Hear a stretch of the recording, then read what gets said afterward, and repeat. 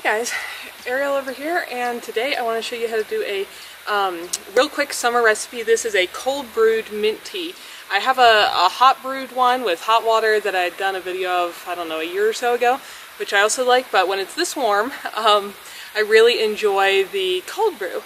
So I just picked a bunch of mint. As far as I know, mint grows wild across most of the country, and it's also very, very easy to cultivate. Even if you just go to the grocery store and can buy fresh mint sprigs that look something like this, you could put one of these in a jar of water and you'll see it will soon start sprouting roots. The one thing to be aware of is don't put it somewhere you mind it going wild, because it likes to spread a ton.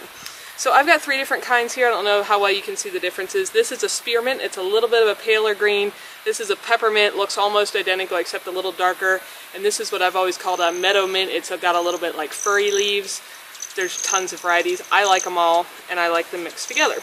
So this is just regular, doesn't have to be cold, it's room temperature water. And I'm going to take my mint leaves that I've just cut, stems and all, and just kind of wring them like I'm wringing a dish towel, a dish rag. And this is just to kind of crush and bruise the leaves a little bit so we can soak the flavor out of them. And I probably have too many leaves here for my jar. Let's see how many I can get it to fit in there. You could of course do any size jar of water you want. I just can go through a gallon pretty quickly, so that's a handy size to do.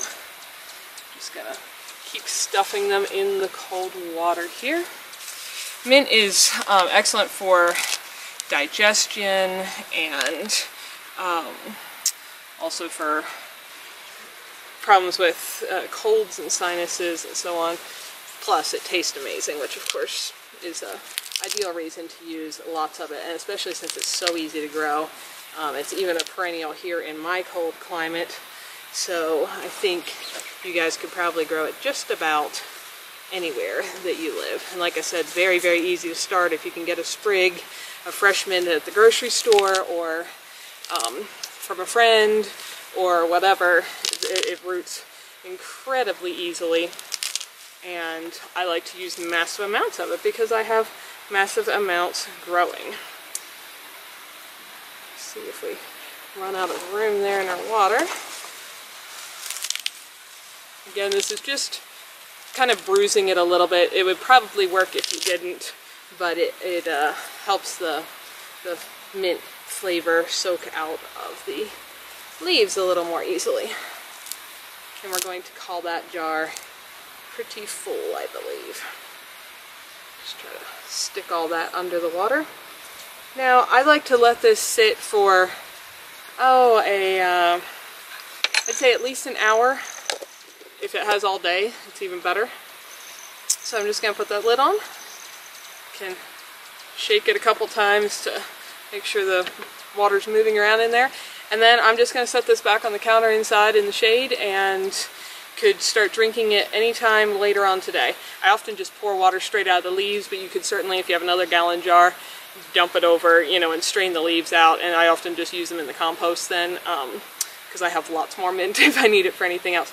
But it makes it a really nice, and the other thing is, once I grab the leaves out of there, I am going to put like a 1/4 cup of honey in, just to sweeten it just a tiny little bit. But it gives it a really fresh taste, almost like the difference between eating, what it reminds me of is eating like fresh raw peas, which I really like when they're fresh from the garden, versus like steamed or cooked peas, which I also like, but they have slightly different flavors. It's kind of the difference I taste with doing just a cold brew like this versus putting hot water over the mint leaves. It just tastes fresher and greener and just really refreshing. So if you can get your hands on some mint or grow your own, it grows well in pots and containers and whatever, even if you've just got a little window or a deck. Like I said, super tough and hardy and can take over whole areas, and you'll have it growing all through your lawn. If you guys live anywhere close to me here and you want some, I've got plenty. I'd be happy to share and make some tea and let me know if you like it. I think this is awesome. I love drinking fresh mint tea. Thanks for watching, folks. If you're interested in more info on my off-grid tiny house life, check out some of my other videos here. And if you like what you're seeing, click the little picture of my house to subscribe and then hit the little bell so YouTube actually notifies you every time there's a new video available. See y'all next time.